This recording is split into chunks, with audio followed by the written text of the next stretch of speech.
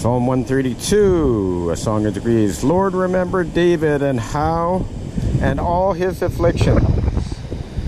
How he sware unto the Lord, he vowed unto the mighty God Jacob. Surely I will not come into the tabernacles of my house, nor go up into my bed.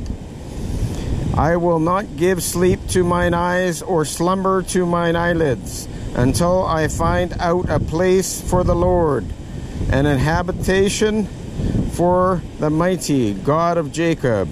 Lo, we heard of it at Ephratah. We found it in the fields of the wood. We will go into his tabernacles. We will worship at his footstool. Arise, O Lord, into thy rest, thou and the ark of thy strength. Let thy priests be clothed with righteousness, and let thy saints shout for joy.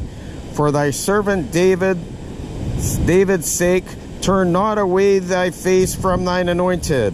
The Lord hath sworn in truth unto David, he will not turn from it. Of the fruit of thy body will I set upon thy throne.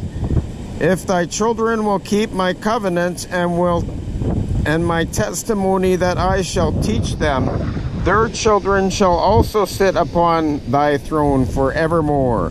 For the Lord hath chosen Zion, he hath desired it for his habitation.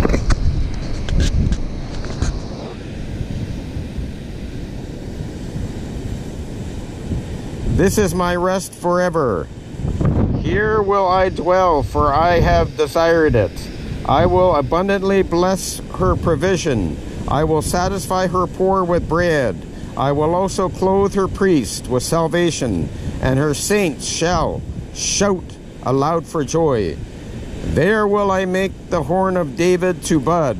I have ordained a lamp for mine anointed. His enemies will I clothe with shame, but upon himself shall his crown flourish.